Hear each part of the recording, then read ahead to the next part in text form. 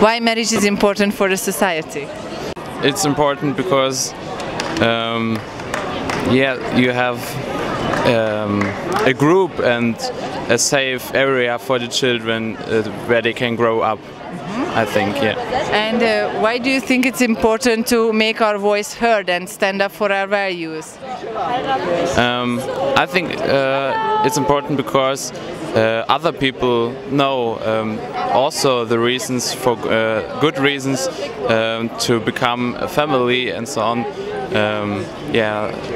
I think the problem is that family isn't very popular in the moment, so it is good if we say the people the advantages of a family, so maybe they decide to become a family, and I think it's the better way for us.